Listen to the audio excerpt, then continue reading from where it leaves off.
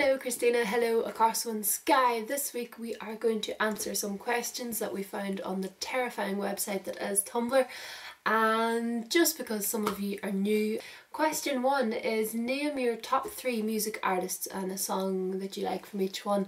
The Beatles and Something, Laura Marling and Failure, and Bob Dylan with Don't Think Twice, It's Alright. Question 2, did you have a problem with fitting in? I don't know why that's in past tense. It could also be, do you have a problem with fitting in?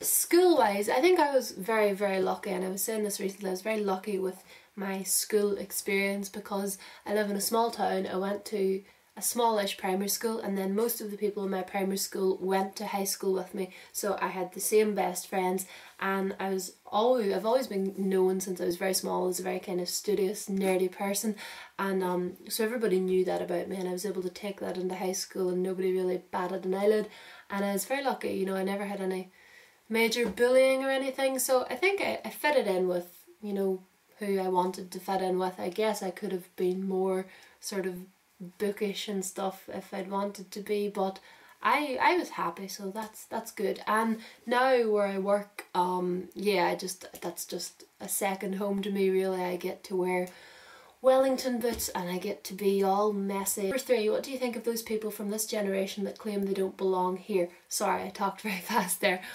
People who say they belong in the 70s or the 80s or whatever. It's pop culture really, isn't it? I mean, you're basing that on, I could very easily say that I want to be around when Beatlemania was happening, because the media from the time would show that it was very exciting, but there's other aspects of living in that generation that I know I wouldn't enjoy, and I think those people would miss a lot of things if they were to travel back in time, namely their laptops and Tumblr. Number 4, name 3 things that are physically close to you. Number 1 is Bruce Springsteen's new album Wrecking Ball, which is super good, and I bought it for £8, which is also quite good.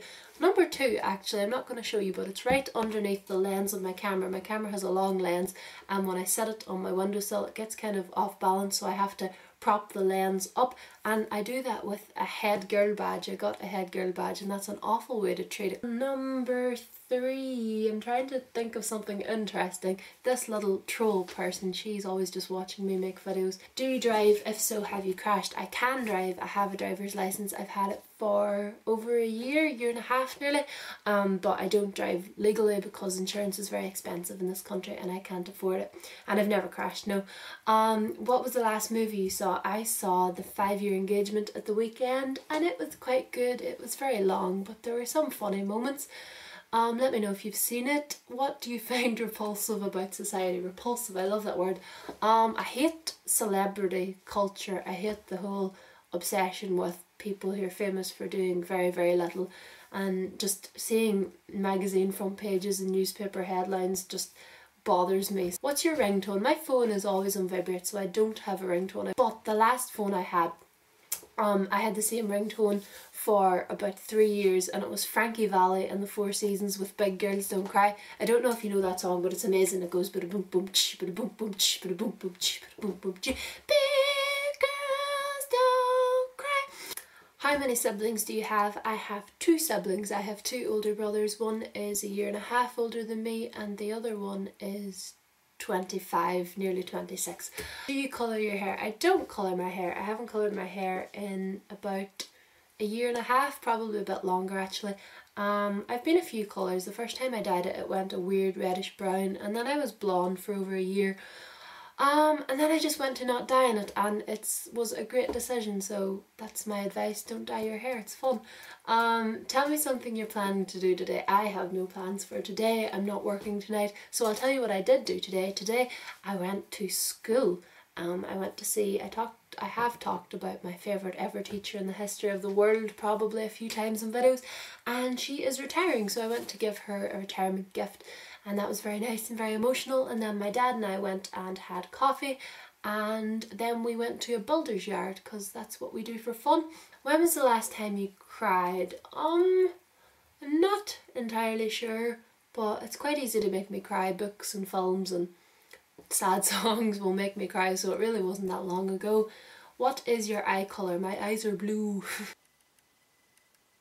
I'm sorry, that was probably terrifying. Final question is to grab the book nearest to you, turn to page 23 and read me line 17. This is such a stereotypical Tumblr thing. Page 23. The book is Roald Dahl's Charlie and the Great Glass Elevator. It's a sequel to Charlie and the Chocolate Factory and it's very good. So 23.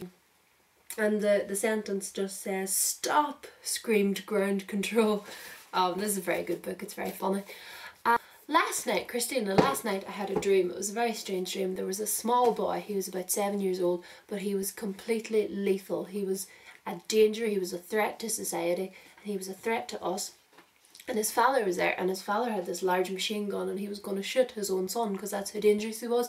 Christina, you were there, and I was there, and lots of people I didn't know were there, and lots of people I did know, and I just remember the dad just sitting in the corner of a wall outside with his giant gun, and the rest of us had to hide because his son was on the loose and he would kill anybody he came into contact with.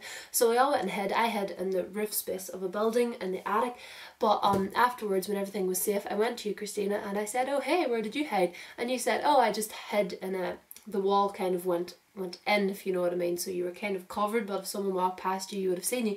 And I says, "Christina, that wasn't a very good hiding place." And you says, "Yes, I know, but I put a charm on the wall so you couldn't see me." So Christina, in my dream you surpassed your muggle lifestyle. Congratulations, and I will see you on Friday. Goodbye.